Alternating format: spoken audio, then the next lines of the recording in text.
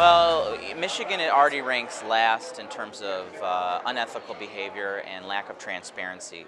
And compound that with probably the most urgent health crisis currently going on in the country. We got a total mess here. And the biggest problem is we don't know what the governor knew, we don't know when he knew it, and there's been a lot of inaction as a result. I've been calling for an expansion of the Freedom of Information Act since I took office last year, not with any foresight that it would be pertinent in a public health crisis in our state.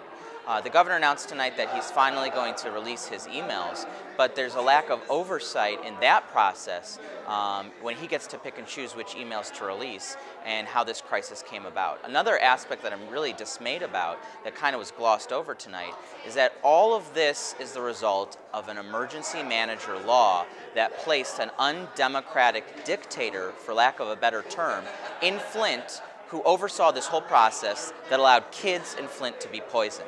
That law was repealed by voters in November of 2012, and this governor pushed this legislature to pass the law again a month later. So all of these sorries, all of these I'll make it betters don't resonate with me, because he had the opportunity to make it better by agreeing with the voters to dissolve emergency managers in our state, and he had the opportunity to make it better when he first learned of the crisis last year, and he had the opportunity to make it better by releasing the information that he knew when he knew it, but that hasn't happened. So everything tonight was really just another sorry example of failed leadership at the top.